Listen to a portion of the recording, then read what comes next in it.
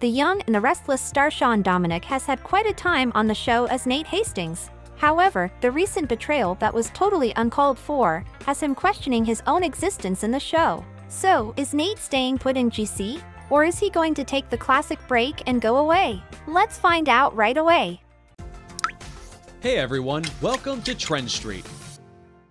Kickstarting his young and restless journey in 2018, Sean has one hell of a career. Meanwhile, his alter ego has had an even wilder ride. He has done it all, but so far, none of them has been a success, because he is always impatient to stick to one thing for a long haul. Nate was a hotshot surgeon, but plot twist, he didn't want to be a surgeon. So, he switched gears to the corporate world, joining Chancellor Winters, where he betrayed his own family to get a lucrative post at Newman Enterprises, only to get the boot and find himself back to square one at Chancellor Winters. And let's not even start with his love life, which is as complicated as his work life. So far, he fell in love with Elena, only to cheat on her with Victoria, and then slept with her for months and months, only to tell her that he still considers her as a friend. Having lost both job and Victoria, he goes back to his family, who not only forgive him but also welcome him back to the family business. Now, you'd think a family reunion at Chancellor Winters would be all sunshine and rainbows, but no, there's a lingering bitterness.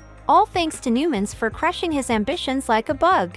In a recent interview with the Soap Opera Digest, Sean Dominic says that Nate is actually very super grateful to be back, but his ego took a hit the size of Mount Everest. Going from corporate highflyer to family guy wasn't exactly what he had in mind, but Nate had to rub shoulders with the Newmans to realize that family should be a priority. He said, "It was a huge drop going back to Chancellor Winters, but it took Nate experiencing the Newmans to realize he has to, in some way, put family over everything as well." The classic soap lesson, family over everything.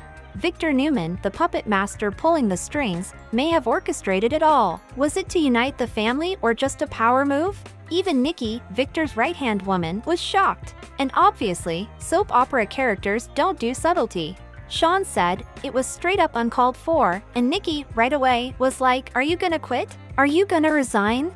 Nate's not over it. The betrayal hit him like a sledgehammer, especially considering he looked up to Victor as a father figure and mentor. Betrayal by someone you admire? That's a whole new level of sting. The betrayal happened at warp speed, leaving us all hungry for more details. How's Nate dealing with this emotional roller coaster? We need answers. But here's the thing, Nate still respects Victor, despite the corporate backstabbing. It's like that complicated relationship where you're mad at someone, but deep down, you still care. Can there be forgiveness in the cards? Maybe, just maybe, Victor might consider a heartfelt apology. We're not holding our breath though.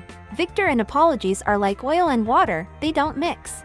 Now, if the stars align and Nate forgives and forgets, will he stick to the family first mantra, or will his ambitious side lure him back to the Newman circus? That's the million-dollar question, folks. Soap opera logic dictates that anything can happen, especially if Nate and Victoria rekindle the flame. Dominic hinted that a Nate-Victoria reunion isn't off the table. Did Nate make the right call by breaking up with her? He's not entirely sure, but one thing's for sure, he needed a breather from that Victor-Nikki drama. So it looks like Nate isn't running away, but more drama is on the way. We better be on the lookout. What do you guys think? Let us know in the comments below. Thank you for checking this video out.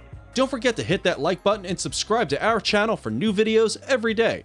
Turn that bell notification on if you want to hear from us, and comment down below if you've subscribed, and we'll make sure to reply and thank as many of you as we possibly can.